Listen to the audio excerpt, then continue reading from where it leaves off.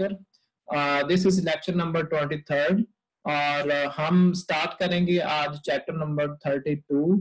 और ये जो लेक्चर है हमारा, ये फैराडेज लॉ लिखा हुआ, बल्कि ये है इंडक्टेंस के बारे में। ये मैं सही कर लूं पहले।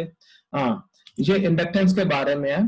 तो इंडक्टेंस क्या है वो हम आगे डिस्कस करते हैं, ठीक है बेटा। और जो बच्चे अटेंडेंस नहीं लगाए अभी तक लगा पाए, अटेंडेंस लगा ले, मैं अटेंडेंस सेव कर लूंगा। और नेक्स्ट में एक असाइनमेंट आपको दी थी एडी करंट्स के बारे में। वो मैंने आपको बताया था कि एडी करंट्स वो करंट है जो किसी कंडक्टर में पैदा होता है। असल में वो इंड्यूस होता है, induced current in any current in any conductor. तो वो फिर आप लोगों ने असाइनमेंट अभी तक सबमिट नहीं करवाए, तो वो आप कोशिश करें सिर्फ CR और GR जो है ये मुझे ईमेल करें, ना कि और एक ही ईमेल करें, एक ही फोल्डर बना के उसे जिप कर लें, जिप फोल्डर बना के वो एक ही ईमेल में मेरी तरफ आ जाएगा, ठीक है। अगर CR और GR के अलावा कोई सेंड करेगा मैं वो डिलीट कर दूंगा, और व्हाट्सएप पे कोई भी सेंड ना करे, ठीक है। तो CR और GR सिर्फ मुझे सेंड करें। अच्छा, सबसे सारे बच्चे CR और GR को दे दें और वो फिर मुझे एक ईमेल में सेंड कर दे। मतलब बॉयज अलहदा ईमेल कर, बॉयज मतलब CR अलहदा ईमेल कर दे, GR अलहदा ईमेल कर दे, ठीक है। अच्छा, इसमें कुछ बच्चे कह रहे थे कि हमें थोड़ा सा इसका हिंट दे दे। मैं हिंट दे देता हूँ बेटा, उस दिन भी मैंने इसकी डेफिनेशन बता दी थी, दोबारा बता देता हूँ कि यहाँ पे मिसाल के साथ एक एग्जांपल, ये फिगर उस दिन भी दिखाई थी लेकिन मैंने एक्सप्लेन नहीं की थी, दोबारा कर देता हूँ। एक आपके पास जिस तरह सिंपल पेंडुलम है उस तरह का आपके पास एक मेटल की प्लेट है जिसके ऊपर ये एरो लगा हुआ है, ठीक है। अब ये मेटल प्लेट जो है ये एक तरफ से पाइवोट की हुई है और ये मूव कर रही है in the magnetic field, magnetic field lines जो नॉर्थ से साउथ की तरफ है। जब ये मैग्नेटिक फील्ड लाइंस को क्रॉस करेगी, magnetic field magnetic field lines इस तरह भी होंगी, ठीक है, इस तरह सर्कुलर होंगी। तो इस प्लेट में फ्लक्स चेंज होगा। जब फ्लक्स चेंज होगा इट मींस इसमें करंट इंड्यूस हो जाएगा। अब उस करंट की जो डायरेक्शन है that will depend on the direction, या कह लेंगे डिपेंड ऑन द डिक्रीजिंग और इंक्रीजिंग फ्लक्स, मैग्नेटिक फ्लक्स। जब ये मैग्नेट के अंदर से मूव करेंगे, मतलब ये प्लेट जब मैग्नेट की तरफ जाएगी तो इसका मतलब क्या, भला इस प्लेट के अंदर फ्लक्स बढ़ रहा है, तो जो इसके अंदर करंट जो इंड्यूस होगा वो ऐसा होगा कि इंड्यूस करंट की वजह से जो मैग्नेटिक फील्ड है वो इस चेंज को रोके, ठीक है। जब ये प्लेट मैग्नेट से दूर जा रही है तो उल्टी डायरेक्शन में करंट पैदा होगा। क्योंकि अब वो रीइंफोर्स करेगी ये करंट, इंड्यूस्ड करंट की वजह से जो मैग्नेटिक फील्ड पैदा होगा वो ऐसी डायरेक्शन में होगा कि वो इस डिक्रीज को रोके। चेंज इन मैग्नेटिक फील्ड का मतलब या चेंज इन मैग्नेटिक फ्लक्स का मतलब मैग्नेटिक फ्लक्स का कम होना या ज्यादा होना, दोनों चेंजेस हैं। तो दोनों तरह फिर ये चेंज क्या कहते हैं, resist to change in the magnetic field, यानी जो चेंज आएगी उसको ये जो इंड्यूस्ड करंट है उसको रोकेगा, ठीक है बेटा। अच्छा, उसके बाद ये वही फिगर्स दिखाई हुई हैं, इसको आप पढ़ेंगे और आप ये लिख लेंगे। यहाँ पे मैग्नेटिक फील्ड ये फिजिकली दिखाया गया, यहाँ पे ये क्रॉस लगा के ये बताया गया कि magnetic field into the page है और इसके ऊपर जो एक मैग्नेटिक फोर्स लग रही है। मैग्नेटिक फोर्स के भी अपोजिट डायरेक्शन, मतलब इंड्यूस करंट की वजह से जो मैग्नेटिक फील्ड पैदा होगा वो भी तो एक फोर्स, उसकी वजह से भी जो मैग्नेटिक फोर्स लगेगी ना इस कंडक्टर के ऊपर, तो वो भी अपोजिंग होगी, ठीक है। अच्छा, आगे हम स्टार्ट करते हैं अपना आज वाला लेक्चर। आज जो हम डिस्कस करेंगे वो सेल्फ इंडक्शन एंड इंडक्टेंस के बारे में हम डिस्कस करेंगे। और सेल्फ इंडक्शन होती क्या है पहले हम उसको देख लेते हैं। सेल्फ इंडक्शन, ये इस चैप्टर का इंट्रोडक्शन दिखाया हुआ है। तो इस चैप्टर के अंदर हम क्या क्या पढ़ेंगे वो यहाँ पे लिखा हुआ, ये आप पढ़ लें और मैं टॉपिक वाइज इसको एक्सप्लेन करता रहूंगा। ठीक है क्या? अच्छा बेटा, ये देखते हैं कि इस चैप्टर में हम ये देखेंगे कि ईएमएफ या करंट जो इंड्यूस होता है वो उसके दो रीजंस थी। एक तो ये था कि फिजिकल सोर्सेज, मिसाल के तौर पर बैटरीज, या फिर उस सोर्स सॉरी उस सर्किट में से, या फिर मैग्नेटिक फील्ड जो है वो चेंज हो। ये दो वजूहत थी। इस चैप्टर में हम क्या करेंगे, इंड्यूस्ड ईएमएफ और इंड्यूस्ड करंट में को हम डिस्टिंग्विश करेंगे, हम उनको समझेंगे कि वो असल में है क्या चीज। हम सपोज करते हैं कि ये राइट साइड पे हमारे पास एक सर्किट है। जब हम इस सर्किट में है क्या क्या चीज, एक ईएमएफ का सोर्स है, मतलब बैटरी लगी हुई है, और एक रजिस्टर है और एक स्विच लगा हुआ है। जब हम स्विच को ओपन करते हैं, स्विच को ऑन करते हैं, ओपन की जगह पे हम ऑन यूज करते हैं लफ्ज, तो जब स्विच ऑन करते हैं तो इसमें करंट पैदा होता है। ठीक है, करंट फ्लो करता है। जो करंट फ्लो करता है उसकी वो यकदम फ्लो नहीं करना शुरू, यकदम अपनी पीक वैल्यू पे नहीं पहुंचता। वो क्यों नहीं पहुंचता वो हमने देखना है। हम कह रहे हैं कि पहले सर्किट में पहले करंट फ्लो नहीं कर रहा था, तो हमने स्विच ऑन किया, ये एस स्विच है, इसको ऑन किया तो करंट फ्लो करना शुरू हो गया। इसका मतलब है पहले इस सर्किट में पहले मैग्नेटिक फील्ड इसकी सराउंडिंग में नहीं था।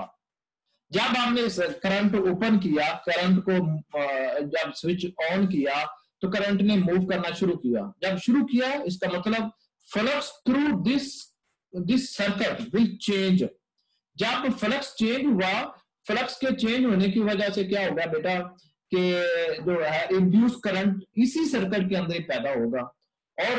और जिस तरह मैंने ये पिछली फिगर में, एडी करंट वाली फिगर में आपको दिखाया कि जब फ्लक्स चेंज होता है तो उसमें जो है वो क्या होता है, करंट इंड्यूस हो जाता है या ईएमएफ इंड्यूस हो जाता है। जब ईएमएफ इंड्यूस होगी इसका मतलब पोटेंशियल का डिफरेंस पैदा होगा, तो वो उस पोटेंशियल डिफरेंस की वजह से चार्जेस मूव करेंगे, मतलब करंट पैदा होगा। ठीक है, हम ये बात कर रहे थे। तो अब चूंकि जैसे मैंने उस फिगर में दिखाया कि जो इंड्यूस करंट है उसकी डायरेक्शन क्या होगी, उसकी डायरेक्शन ऐसी होगी कि वो इस चेंज इन मैग्नेटिक फील्ड के अपोजिंग हो, चेंज इन मैग्नेटिक फ्लक्स के अपोजिंग हो। ठीक है, मतलब मेरे कहने का क्या है, मेरे कहने का मतलब ये है कि जो इंड्यूस्ड ईएमएफ है, जो इंड्यूस या फिर इंड्यूस्ड जो करंट है, उस इंड्यूस्ड करंट की वजह से भी मैग्नेटिक फील्ड पैदा होगा और उस करंट की डायरेक्शन ऐसी होगी, इंड्यूस्ड करंट की डायरेक्शन ऐसी होगी कि वो इस ओरिजिनल करंट की वजह से जो मैग्नेटिक फील्ड है वो इसको अपोज करे, इसको बढ़ने से रोके, क्योंकि यहाँ पे बढ़ रहा है ना, बढ़ने से रोके मतलब ये कि इसके ऑपोजिट डायरेक्शन में उसका मैग्नेटिक फील्ड हो। तो इसका क्या मतलब, इसका मतलब ये है कि वो जो इंड्यूस्ड ईएमएफ है that is in opposite direction to this battery. तो क्या मतलब, क्या कि जो जब करंट हम इसमें फ्लो करवाना शुरू करेंगे, मतलब जब ये स्विच ऑन किया तो ये करंट यकदम अपनी मैक्सिमम पीक वैल्यू पे नहीं पहुंचेगा। क्यों? क्योंकि फ्लक्स चेंज हुआ। जब फ्लक्स चेंज हुआ तो अपोजिट डायरेक्शन में इसी सर्किट में ईएमएफ इंड्यूस हो गई अपोजिट डायरेक्शन में। अब ये जो बैटरी है, ये जो बैटरी क्या करेगी, ये बैटरी पहले उस फ्लक्स को, उस इंड्यूस्ड ईएमएफ को ओवरकम करेगी। मतलब जो इंड्यूस्ड ईएमएफ है वो इस रेजिस्ट कर रही है, इसके अपोजिंग है, रेजिस्ट कर रही है, resist to the flow of current. ठीक है, पहले ये वाली बैटरी उसको ओवरकम करेगी, then the value of current will reach its peak value, its maximum value. ठीक है बेटा, ये था बात। अगर ये समझ आ गया तो इसका मतलब है कि आपको सारा लेक्चर समझ आ गया। ठीक है, अगर कोई क्वेश्चन हो तो एट द एंड आप मुझसे लाजमी पूछें।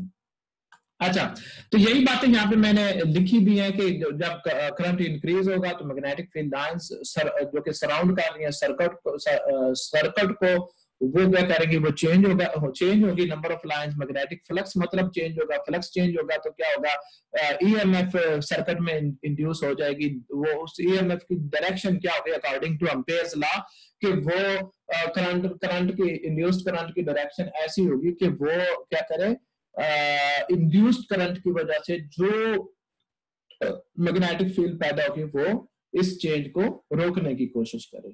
ठीक है, अगर ऐसा नहीं है तो क्या होगा, अगर ऐसा नहीं है इसकी उल्टी डायरेक्शन में अगर है तो फिर क्या होगा, वो law of conservation of energy को वायलेट करता है। वो बात हम पहले पढ़ चुके हैं। ठीक है बेटा। अच्छा, आगे चलते हैं। आगे जो आगे वही बातें लिखी हुई है कि इंड्यूस्ड ईएमएफ जो है वो अपोजिट डायरेक्शन में, क्योंकि ये अपोजिट डायरेक्शन में जो जो हमारे पास रीजन में हमारे पास ईएमएफ मतलब बैटरी का जो सोर्स है उसके अपोजिट डायरेक्शन में है। अगर अपोजिट डायरेक्शन में होने की वजह से हम इसे बैक ईएमएफ भी कहते हैं। ठीक है बेटा, बैक ईएमएफ। इस इफेक्ट को, this effect is called self induction. इस इफेक्ट को हम क्या कहते हैं, सेल्फ इंडक्शन कहते हैं। सेल्फ इंडक्शन क्यों कहते हैं, क्योंकि जो changing magnetic flux through the circuit and the resultant induced EMF arise from the same circuit. ठीक है, तो चूंकि जो ईएमएफ है, जो हमने ईएमएफ या जो बैटरी कनेक्ट की है वो उसी सर्किट के साथ की है जिस सर्किट में बाद में ईएमएफ भी इंड्यूस होती है।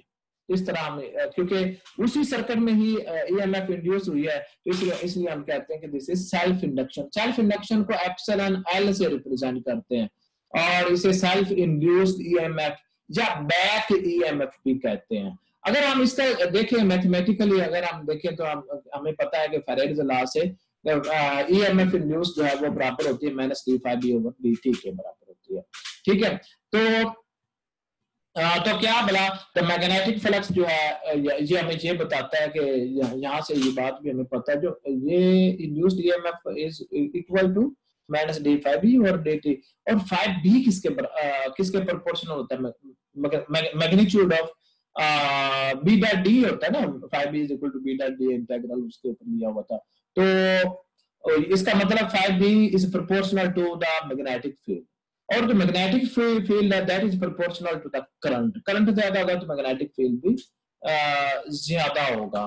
तो ये इसलिए हम इस फार्मूला को थोड़ा चेंज करके इस तरह भी लिख सकते हैं कि चूंकि हम कह रहे हैं कि जो 5b is proportional to the current है, तो अगर ये प्रोपोर्शनल था, प्रोपोर्शनलिटी वाला साइन हटा के इक्वल लगाया और यहाँ पे एक हमने कांस्टेंट लगा दिया, L is the constant, proportionality constant, और वो किसके बराबर, किस माइनस एल di/dt इसके बराबर आ गया। ठीक है, L is the proportionality constant, और इस प्रोपोर्शनलिटी कांस्टेंट को हम इंडक्टेंस कहते हैं, इंडक्टेंस ऑफ द लूप कहते हैं। जी, हम एक लूप की बात कर रहे थे। अगर हमारे पास n नंबर ऑफ टर्न्स हो, मतलब कॉइल हो, n लूप्स वाली कॉइल हो अगर हमारे पास, तो हम इसको कैसे लिखेंगे, जो epsilon L self induction is equal to minus n d∅b/dt। हाँ, फैराडेज लॉ को हम ऐसे लिख सकते हैं। और अगर मैं कंपेयर करूं इक्वेशन 1 और 2 को, तो वहां से जो L की वैल्यू है वो n∅b/I के बराबर आ जाएगी। और ये अज्यूम किया जाता है कि मैग्नेटिक फ्लक्स जो कि पास हो रहा होता है थ्रू ईच टर्न जो है वो 5b है, और जो L है, L is the inductance of the entire coil. अच्छा, अब हम ये देखते हैं कि इंडक्टेंस जो है, अब हम सेल्फ इंडक्शन का हमें पता चल गया। अगर अब उसी सर्किट में एक ही सर्किट में करंट फ्लो हो और इंड्यूस्ड ईएमएफ भी उसी में पैदा हो, तो हम कहते हैं दैट इज सेल्फ इंडक्शन। तो जो इंडक्टेंस है जो किन चीजों पे डिपेंड करती है, ये दो हम कहते हैं कि एक तो ज्योमेट्री के ऊपर डिपेंड करती है, ज्योमेट्री ऑफ द लूप के ऊपर डिपेंड करती है। सेकंड, ये किस चीज के ऊपर, अदर जो फिजिकल कैरेक्टरिस्टिक्स है उस लूप की या उस सर्किट की जिसमें से करंट फ्लो कर रहा है उस पर डिपेंड करते हैं। ठीक है, तो इक्वेशन 1 को हम इंडक्टेंस के लिहाज से इस तरह लिख सकते हैं as a ratio of the self induction to the rate of change in the current, इसको हम फिर ऐसे भी लिख सकते हैं। ठीक है बेटा, ये था बेटा शार्ट सा आज का लेक्चर। और हाँ, एक और रिजेम्बलेंस यहाँ पे दिखाई हुई है। ये कहा गया है कि ये भी जो इंडक्टेंस है, इंडक्टेंस भी अपोजिशन को मेजर करती है। अपोजिशन किस में? Opposition into change in current. हाँ, this is very similar to the resistance. Resistance क्या आपने पढ़ी हुई है 27th चैप्टर में, कि resistance is a measure of the opposition to current. ठीक है, रेजिस्टेंस जो थी वो measure of opposition to current होती थी, जबकि इंडक्टेंस क्या चीज है? Inductance is the measure of the opposition to a change in current, current में जो चेंज आती है। ठीक है, इसकी जो ऐसा यूनिट है, standard international unit, that is inductance. Inductance इसकी ये यूनिट इंडक्टेंस, सॉरी, इंडक्टेंस की जो यूनिट है वो क्या है? हेनरी। इसकी यूनिट हेनरी क्यों रखी गई? नाम इसका हेनरी क्यों रखा गया? क्योंकि हेनरी एक साइंटिस्ट था, उसने सबसे पहले इसको ऑब्जर्व किया, इसको स्टडी किया, तो जिसके उसी के ऑनर में इसका नाम हेनरी रखा गया। इसकी यूनिट का है, इंडक्टेंस की यूनिट का जो नाम है वो एक साइंटिस्ट के नाम पे, ये राइट साइड पे उसकी तस्वीर दिखाई गई है। ठीक है, 1 हेनरी जो है ये बराबर होता है 1 वोल्ट सेकेंड पर एम्पेयर। ठीक है, चले बेटा, ये था आज का lecture. Thank you very much. अगर कोई क्वेश्चन है तो प्लीज क्विकली पूछे। ठीक है, आई एम वेटिंग।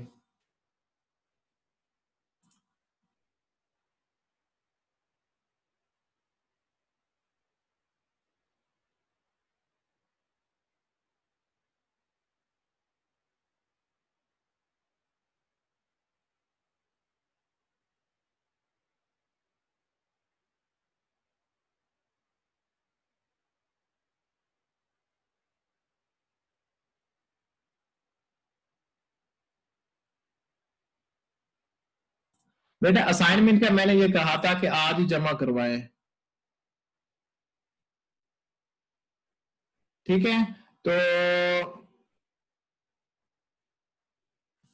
यार रिकॉर्डिंग जो है आपके लेक्चर्स की, वो मैं अभी यही जो लेक्चर दिया यही रिकॉर्ड तो किया, लेकिन ये यूट्यूब पे वो डालने वाला नहीं है।